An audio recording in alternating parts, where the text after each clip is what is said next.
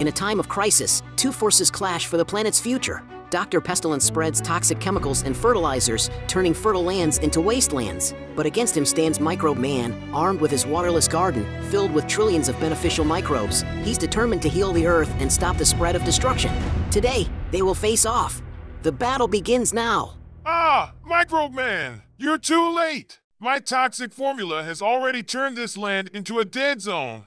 Nothing will ever grow here again.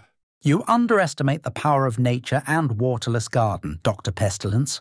Your toxic chemicals may destroy, but the Earth's resilience is more robust than you think.